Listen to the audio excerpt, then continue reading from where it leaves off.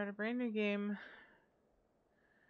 Yeah, well, this is the first time I'm playing it, so yeah, new game. Confirm. Okay, there we go.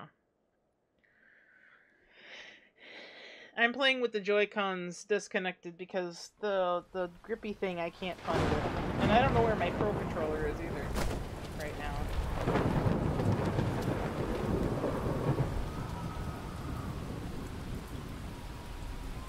Arthurton, you'll never want to leave. That sounds like a threat.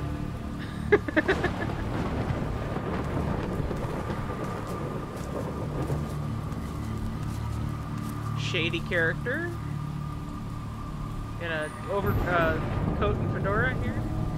Creepy. Yeah, I think he's creepy. Sorry, got to play Stardew. That's okay. Town statues with threatening auras, right?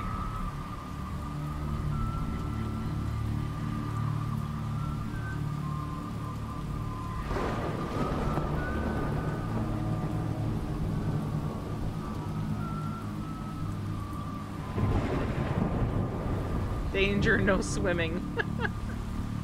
Apparently I'm getting in a boat. I am Creepy Man with a briefcase and an umbrella, and I'm getting in a boat.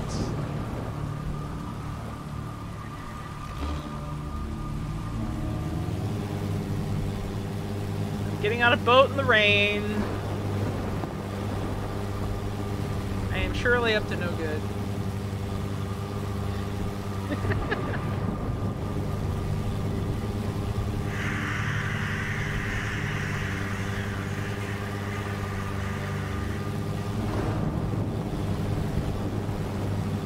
I'm assuming I'll know when to stop. Thunderstorm, that's even worse, right? Right? Oh, what the heck?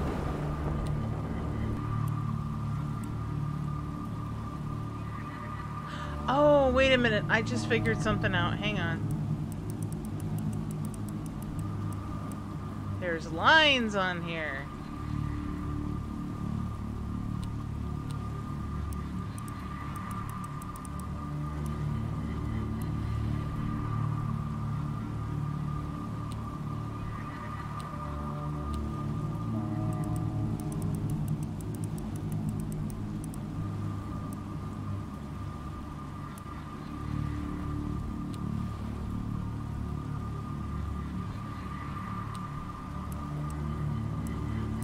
Seriously? Enough of this nonsense. There we go. Haha! I figured it out. I figured it out.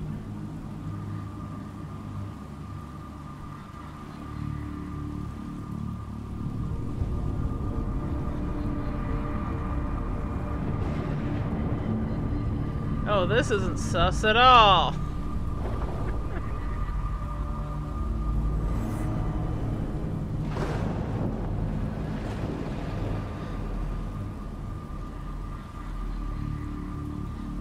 Pick up my briefcase and I'm gonna go down the crazy tube.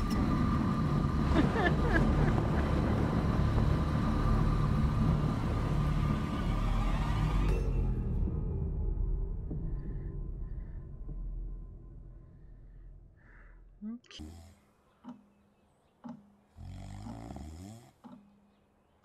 Yep.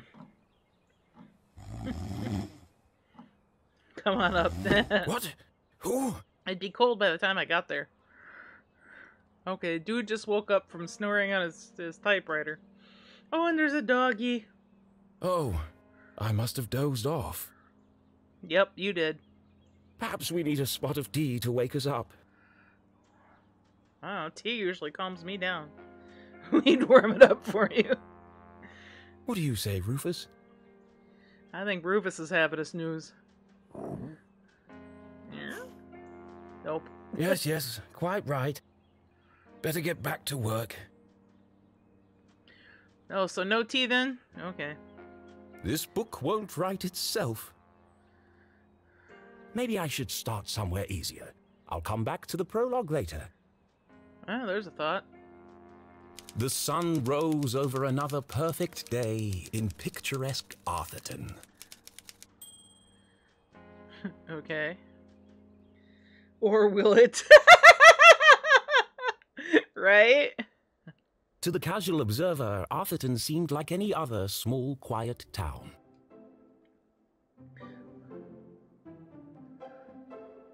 Okay. It was nestled in a valley between two mountains, lined by lustrous forests, Okay.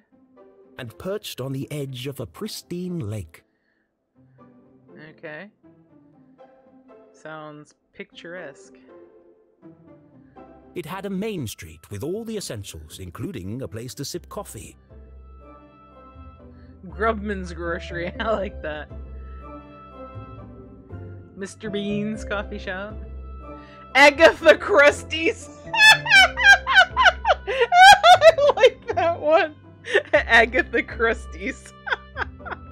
I like that. Pharmacy and Magic, the Great Placebo. These store names slay me right now. It had schools, a college, a church, and a police station. It even had a museum no one ever visited. Museum no one ever visited. It was the kind of place you might find anywhere on your travels. Sure. Let's go with that. Typical, maybe even forgettable. I don't know. Agatha Krusty's is something I wouldn't forget. But there was one thing in Arthurton that was unlike any other town in the whole world. Shady guys with briefcases going under the lake in a big tube? Actually, it was a girl. Who is currently flossing. Her name was Jenny LeClue. And she was the world's greatest detective. And she's what, 9? It's arcane property tax policy. Right? Finkelstein residence. Oh, hello, Glenda. Yes, he said he might ring. Okay, patch me through then. Ominous hold music.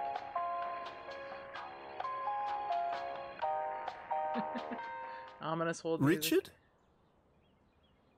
Yes, I got it. I did, and my answer is no. Okay. That's I a little understand vague, that, isn't it? but... Well, yes, of course, but... No. Nothing is settled. I'm not going to do it. I don't know what it is, but he sounds very serious. It goes against everything my books stand for. Dog portrait. I know, it's so cute. No, not yet, but... If I could just... Please, listen to what I'm saying. Somehow, I don't think he's going to listen, dude.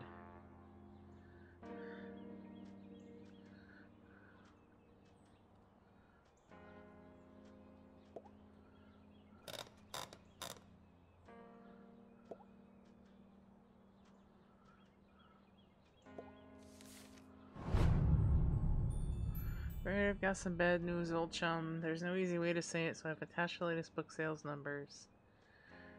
Nowadays, young readers want more mystery and danger, and you're losing them with Jenny's increasingly timid and repetitive adventures. One bit of good news, it's too late for the stores to cancel their orders for the next book, so we're going to give you one last go and see if you can breathe some life into the old girl. We want you to try a proper murder mystery, start killing people off, add some drama. The bottom line is, if you don't step it up, I'm afraid it will be a case of Jenny in the last hurrah.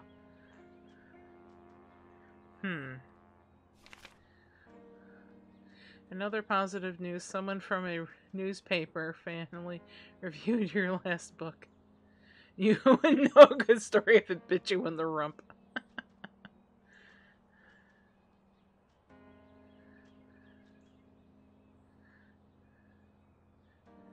His name is Finkelstein.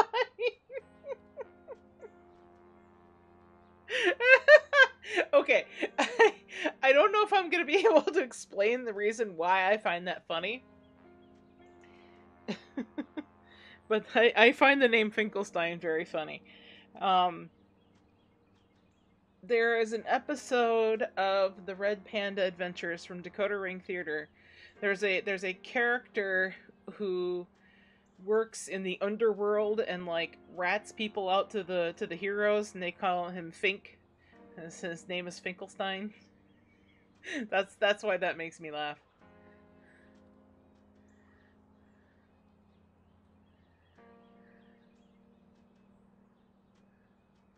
I took the worst bits out. I imagine all this might come as a bit of a shock, but we've got to move with the times. Throw in a murder or two, a dash of real tragedy, and who knows, maybe you've got one great story left in you. I'll ring you later to discuss. Sorry about your career. Chin up though, eh? Richard Inkwell. Squash next week? At least you'll have some time to work on that backhand soon. Oh dear.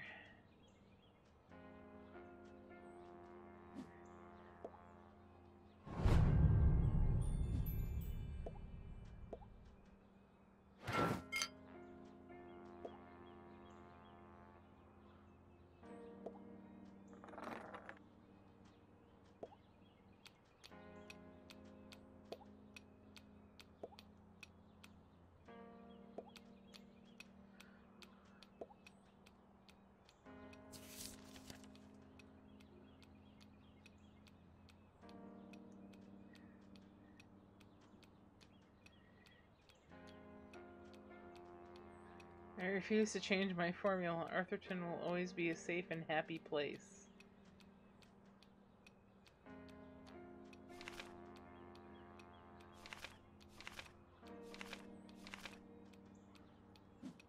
Okay.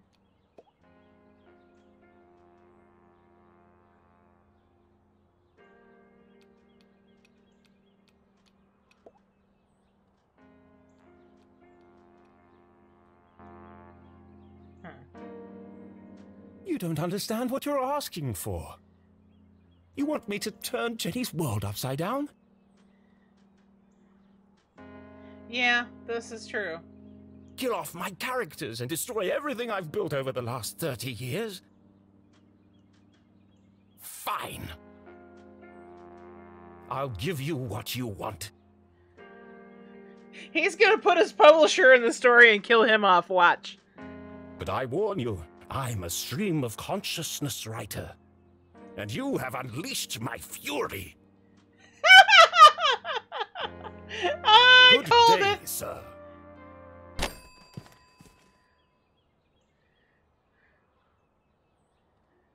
Boring? Predictable?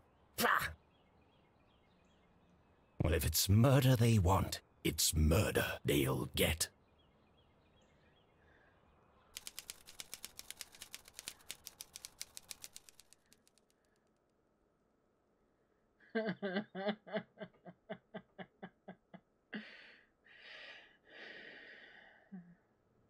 It should have been another perfect day in Arthurton.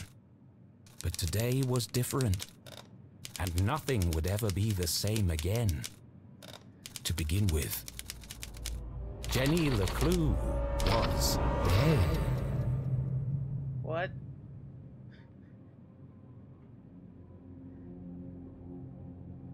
Her skin was pale.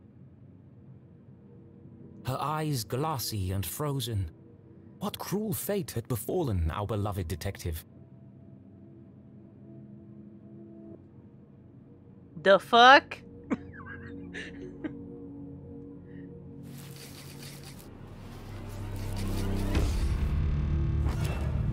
No. What the? The story's gonna fight him back or something. What the fuck is this? Never move the victim. Mrs. LeClue, she's doing it again. Jenny LeClue. You are a dead body. Dead bodies don't talk.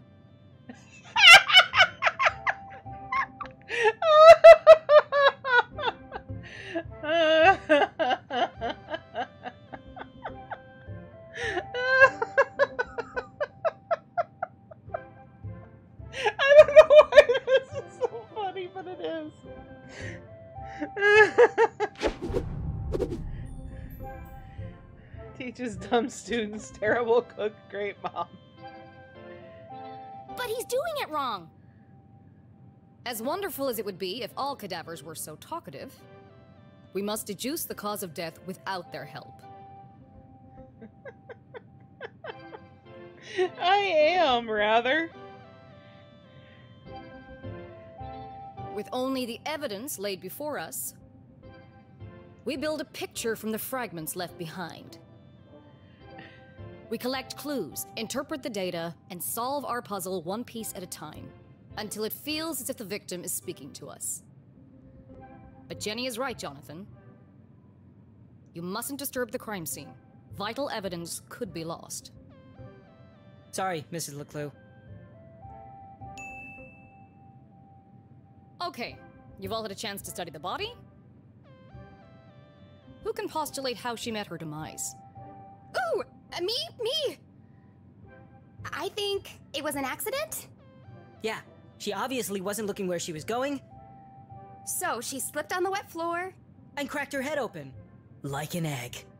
and then she bled to death. Really? How can you tell? Well, there's a giant pool of blood around her head. Yeah, I know. I was being sarcastic. Oh. Actually, you're both wrong. What? It was cold-blooded murder. Murder? Don't be ridiculous. Where's the murder weapon? There's no evidence anyone else was even here. Oh yes, there is. It was murder, and I can prove it. The case of the dead lab assistant. Jenny had read all the books. She'd absorbed all her mother's teachings. But there was nothing quite like getting your hands dirty. How many people get the chance to solve their own murder? The first step in any good deduction was collecting evidence.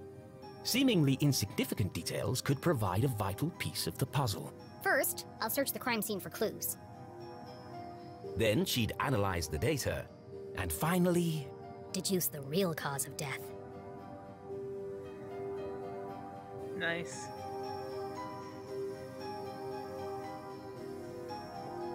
There's no doubt the victim lost a lot of blood.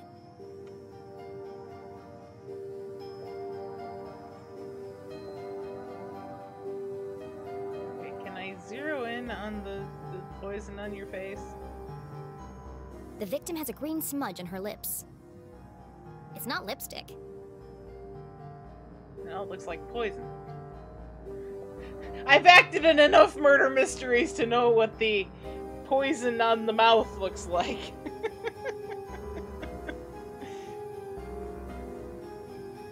What a waste of perfectly good coffee. Jenny's love for coffee was almost as strong as her passion for crime solving.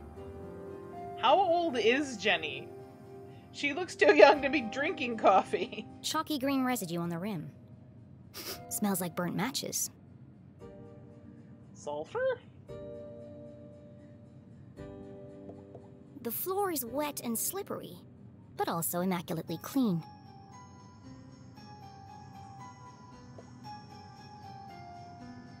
Approximately 8 sizes too big, and covered in mud.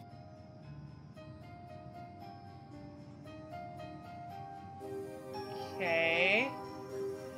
Poison is always radioactive green for obviousness of the viewers. Exactly! So, fun fact for those of you who haven't known me for years, I used to act in murder mysteries before COVID. I used to act in murder mysteries, and in one of the scripts, we actually had to have poison on us. And so I mixed up a little vial of powdered sugar and lemon lime Kool-Aid together, and that was my theater poison. That, or they go the exact opposite. Oh yeah, the undetectable poison. She's got a rip in her sweater. Jenny's blue sweater was scruffy and quite uncomfortable. But her grandmother had knitted it, and so it was her favorite. It sounds tasty, right? the more it itched, the closer she felt to her. E.g. iocane powder, which is odorless and tasteless, which is why it's so hilarious when Prince Humperdinck smells and tastes the stuff to use on Vicini. Right? I love Princess Bride. Without her trusty bifocals, Jenny couldn't see the nose in front of her face. They were her window to the world, and the lens through which she focused her keen detective vision. And says that it's iocane powder, he'd bet his life on it. Right?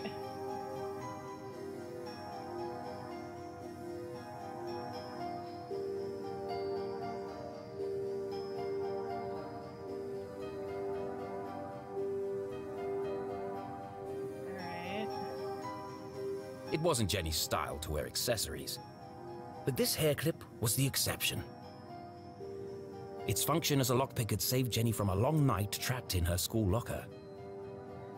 She'd worn it ever since. I've seen enough. Time to wrap this case up. Jenny was a meticulous record keeper, noting every relevant clue in her trusty journal. A great detective knew that solving a mystery was simply a matter of connecting the dots. I'm certain this wasn't a mere accident. Now I just need to prove it.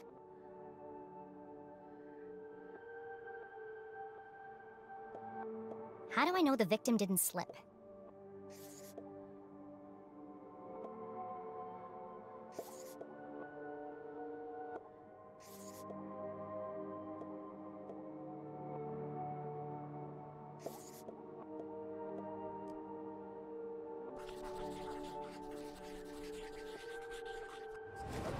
The victim's boots are filthy. They should have left big muddy footprints on the floor. So where are they?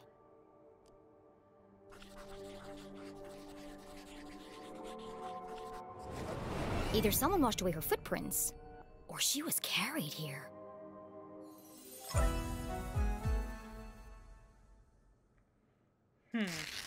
Okay, that proves she didn't slip.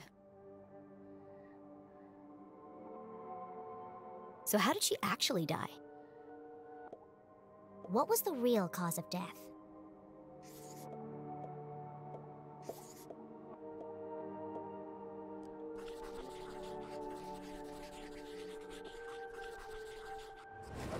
There's a green residue in the bottom of the victim's coffee cup. It smells of burnt matches. Phosphorus. Also found in common garden fertilizer. Ugh. Look at you all detectiving, right? The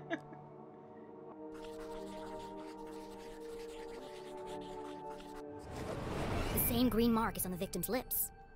Her coffee was spiked with fertilizer. Someone clearly wanted her dead.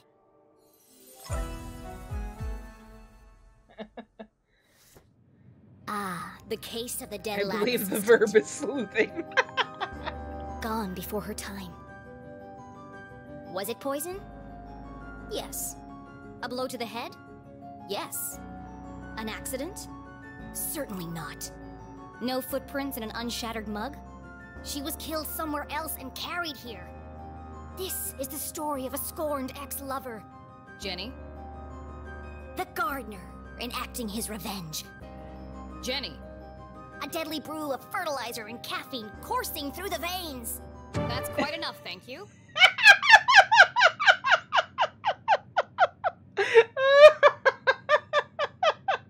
Mom's like, that's enough! What happens to the gardener? Is this gonna be on the test? Remember, class, even the smartest criminals make mistakes. Oh my. This is how we catch a killer. But what's the point of all this? Yeah, there hasn't been a murder in Arthurton in years. Every town has a dark side, even Arthurton. By doubting, we are led to question. And by questioning, we arrive at the truth. Okay, that's all for today. Don't forget, next class is our field trip to the morgue. So have a light lunch. So have a light lunch. The students need to think for themselves, Jenny. That's why they're here at Gumboldt. To learn. I just figured we all had places to go. Speaking of which, And where are you off to, young lady? I'm a dead body mom, remember? Dead bodies don't tell. See ya. Wait, before you go, I have something for you. Cool. What is it?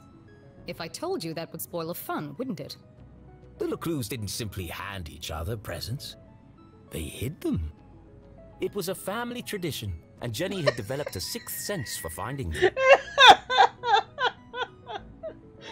Oh my gosh. With her trusty magnifying glass at her side, nothing eluded her.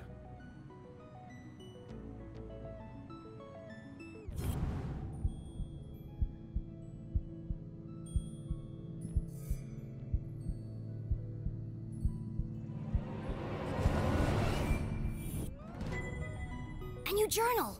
To Jenny, there was nothing better than the aroma of a fresh leather notebook. There is something nice about that, I will admit. It smelled like mystery. Put this in here. Without missing a beat, she did what any detective worth their salt would do.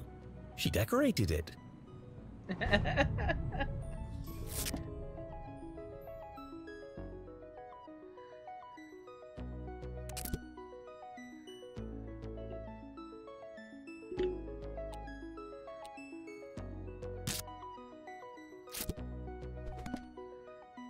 A new journal meant new adventures.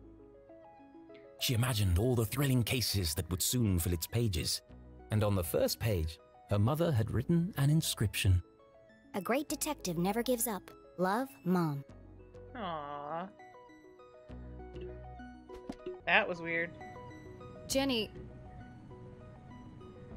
I wanted to talk about, to say, Somewhere in the back of Jenny's highly caffeinated brain, an alarm bell was ringing.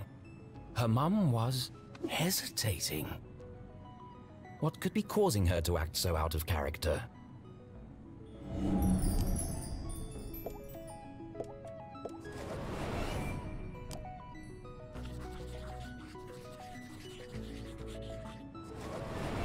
Crossed arms. Furrowed brow.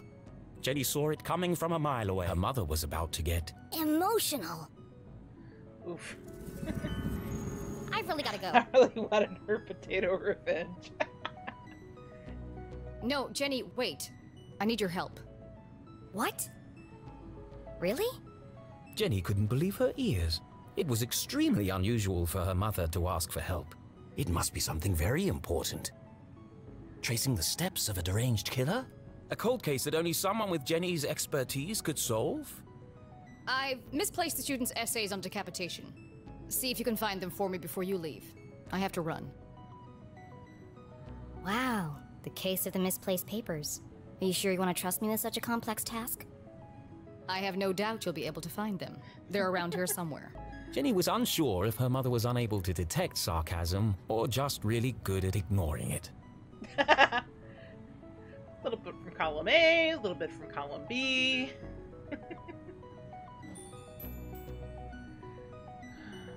We will help our mother because we are Okay, a good Mom. daughter. I'll find them before I leave. On one condition. Yes? You have to let me help grade them. One of Jenny's favorite pastimes was grading papers. Nothing pleased her more than giving a big shiny F to an overconfident student. Don't push your luck. Please. Okay. Yes. Find the papers and go straight home. But I'm meeting Keith tonight. No buts, remember? Oh, I'm sorry. Maybe I'm still feeling the effects of being poisoned for your class. Well then, I have the perfect antidote. You're staying with your cousin this weekend, and you still need to pack. This again. Look, I've considered your offer, Mom, and I'm going to have to decline. I'm old enough to take care of myself. I'll be back late tonight. There's meatloaf in the fridge. No buts, no.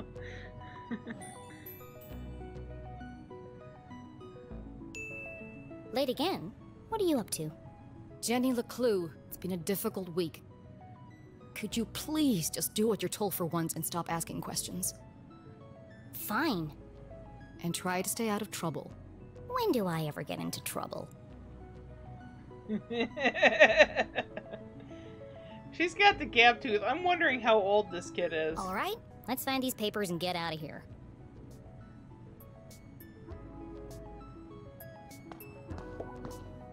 Examine jam jar. One of Jenny's earliest memories was making raspberry jam with her mum.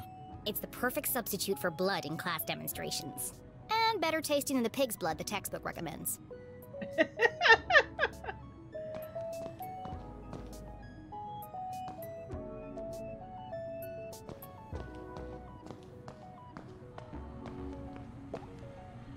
Looking rather trim today, Ethan. New diet? What's the matter? Lost your funny bone?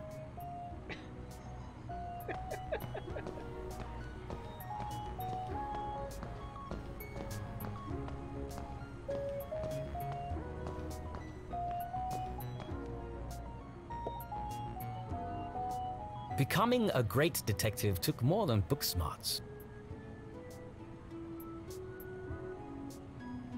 You needed real-life experience, and Jenny was always on the lookout for a chance to get her hands dirty. Probably somewhere between 7 and 10-ish. Yeah. Probably. Never leaves her coffee unattended. Never, ever.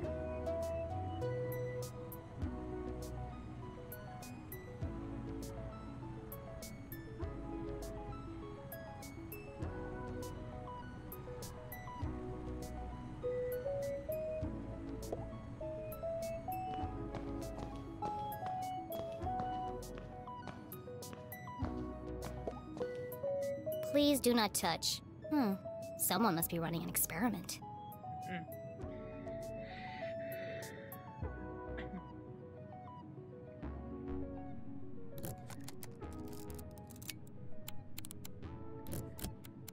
Gross.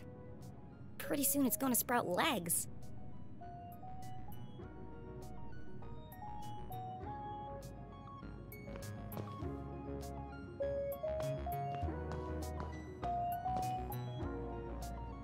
Oh, wait a minute. I see them.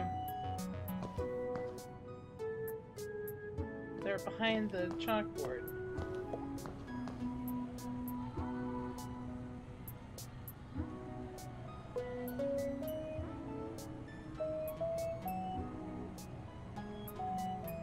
How do I get behind the chalkboard? I see them behind the chalkboard. There's a stack of papers behind the chalkboard.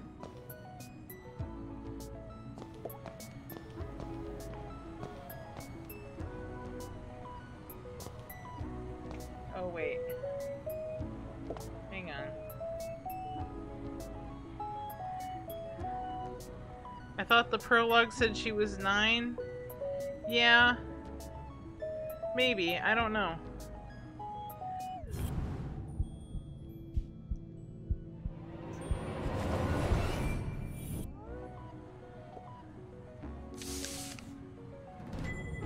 One of the students' term papers. You can tell by the terrible handwriting and erroneous conclusions. Mom must have put them behind the chalkboard. I was in the kitchen cooking, so I might be mistaken. I don't know. I honestly don't remember.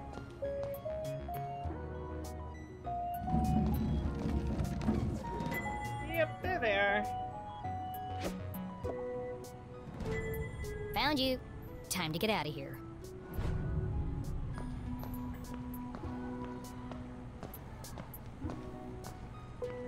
Jenny looked around the room one last time. Was she ready to leave?